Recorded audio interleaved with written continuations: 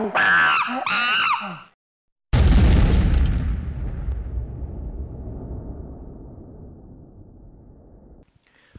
I'm Brandon Smith, founder of altmarket.com and Guerrilla Think Tank.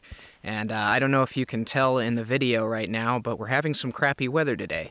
So I thought I would take this opportunity to discuss an issue which I think a lot of preppers tend to ignore or neglect. And that's the issue of durability and weatherproofing. I've done a lot of training in cold weather climates, wet weather climates, and I can tell you from experience that in a collapse scenario, SHTF, grid down, you're probably going to be spending a lot of time outdoors. A lot of your work will require that. And you're probably going to be spending a lot of time in damp environments, wet weather environments. In these types of situations, you're not going to be dealing only with rain and snow. You're also going to be dealing with condensation in your gear, and condensation, there's really not much you can do to stop it. It's going to get all over everything no matter what you do. One of the biggest weaknesses I've seen in the preparedness movement, in their mindset and in their training, is this sort of obsession with buying cheap gear, garbage gear, stuff that is will do the trick for a little while, but it's not durable enough to stand the test of time. In general, with survival gear, combat gear, that sort of stuff, you're really going to get what you pay for. Sometimes there are mid-grade to low-grade options that will do the trick, but in general, you get what you pay for. For example, in terms of electronics or in terms of comms, right here I have a Yaesu FT270. This is a heavy-duty submersible weatherproofed radio. This is an amazing radio. It's only VHF, but I would take this into a survival situation any day. The problem is it's going to cost you about $170, and a lot of people don't want to spend that kind of money on a radio. So instead of buying something like this, which will stand the test of time, a lot of preppers will buy something like this, the Baofeng UV5R. Now, the UV5R, this is essentially a Chinese piece of garbage. This is crap right here. It will not stand the test of time, not as it is. This is UHF, VHF UHF, and it has more bells and whistles and options, but overall, this is not something I would recommend, as is, taking into an SHTF scenario. However, the UV5R does cost only $25.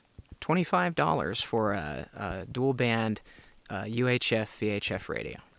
So the temptation is very high to buy this over this.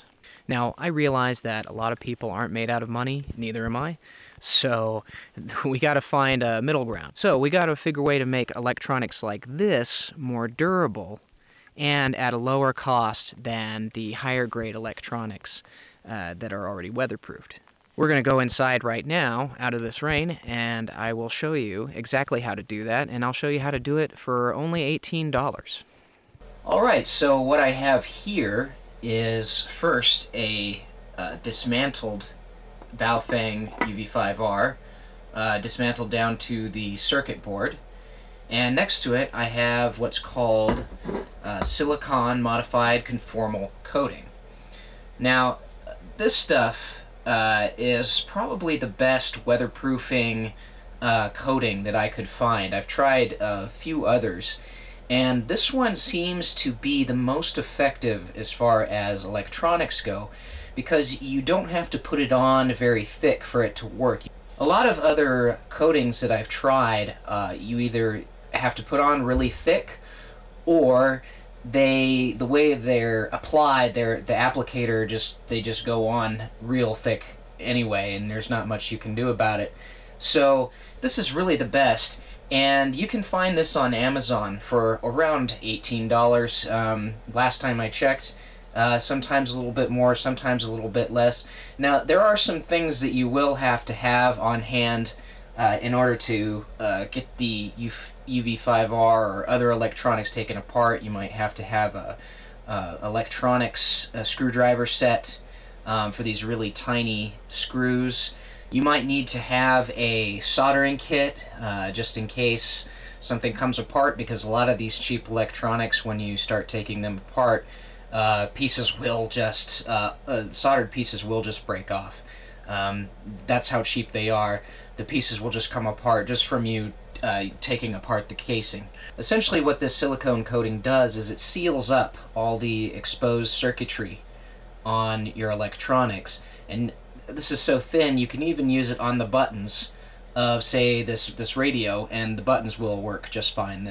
Everything will continue to function as normal. It won't ruin the device that you're trying to coat. It's not water-based, so it's not going to cause any sort of short circuit or anything like that. So I'll show you real quick basically how to apply this stuff. It comes with an applicator in the cap. It's a little brush, as you can see, and all you have to do is take the brush and lightly run your coating across all the exposed circuitry, basically the entire circuit board.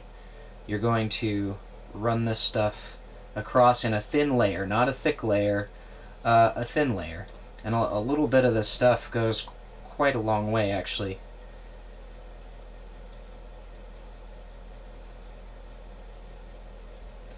There we go. That's a pretty good example. I don't know if you can see that in the video, but that's a really thin layer, even over top of these buttons here, and everything will continue to function as it did before you took it apart. Through testing, I found there are some limitations to this product, and it's more limitations of the devices you're trying to weatherproof than the coating itself.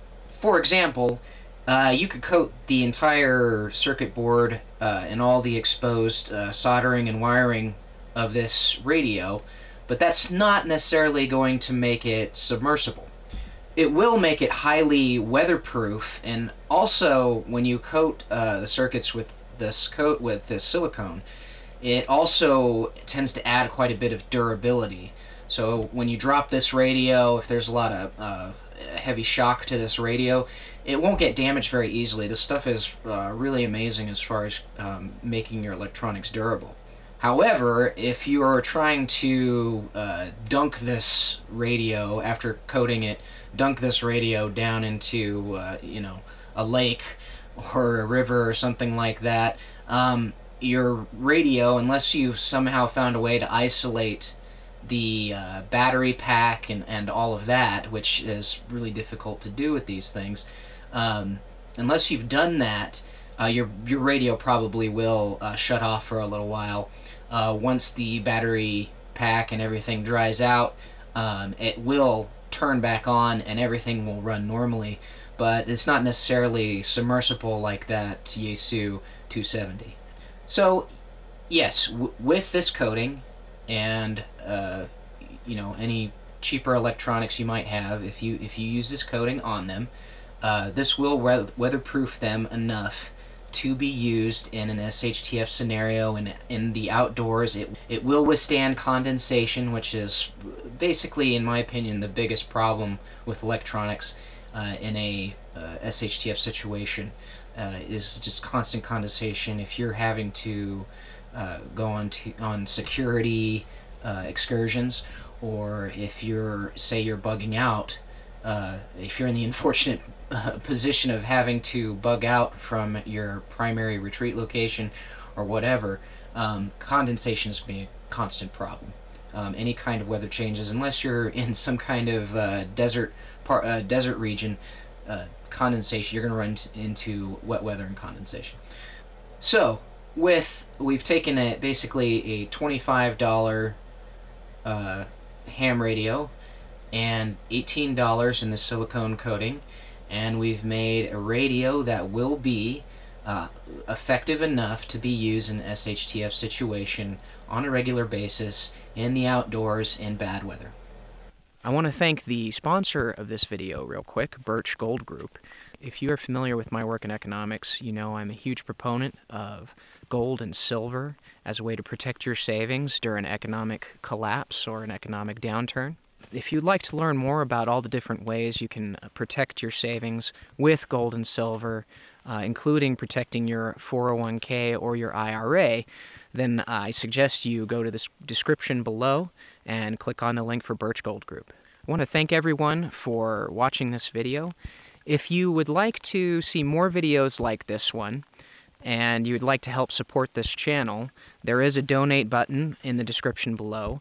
I will not be monetizing this channel through YouTube, so it will be viewers like you and your patronage that helps support this channel and helps keep these videos coming.